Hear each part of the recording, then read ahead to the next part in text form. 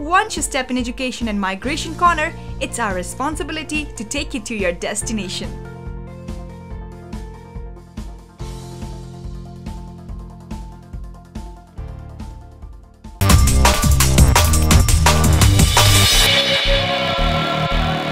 नमस्कार, मेरो नाम सृजना बराल, म सीता रमेश कलेजबाट हो।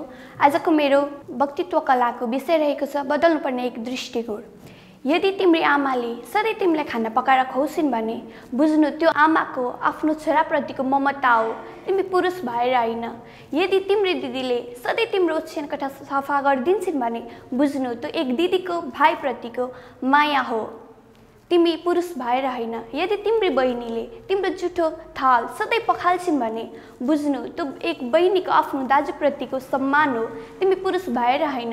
यदि तिम्री श्रीमती सधैँ खाना खाने बेला तिमीलाई पर्खिन्छन्, तिम्रो पसिनाले निक्षिप्त भिजेको लुगा घिन्न मानी धोइदिन्छन्, आफ्नो जन्मथलो चटक्क माया मारेर आफ्नो तन मन धन सम्पूर्ण तिमीलाई सम्पिन्छन् भने बुझ्नु त्यो एक पत्नीको आफ्नो पतिप्रतिको प्रेम हो, समर्पण हो, तिमी पुरुष भएर हैन। आजको यो समानताको युगमा एक छोरीले आफ्नो बाबुको चितामा आगो दिँदै गर्दा किन हाँस्छ हाम्रो समाज?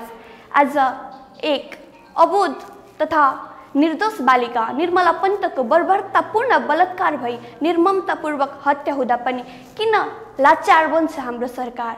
आज एक अबोध किशोरी बाटोमा हिँड्दै गर्दा यसरी छ्यापिन्छ भने त्यसमा केही गर्न सक्दैन, किन लाचार बन्छ हाम्रो प्रशासन? आजको यो 21औं शताब्दीमा पनि हाम्रा किशोरीहरू छाउघरमा मृत भेटिन्छन् भने छाउपडी प्रथा तथा दाइजो प्रथा जस्ता कुरीति कुसंस्कृतिमा जिउँदै जल्न विवश छन् भने किन लाचार बन्छ हाम्रो संविधान? किन आँखामा पट्टी बाँधेर बस्छ हाम्रो अदालत?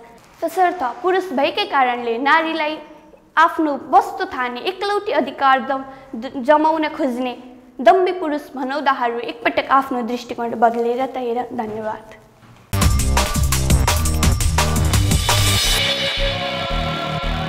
Once you step in Education and Migration Corner, it's our responsibility to take you to your destination.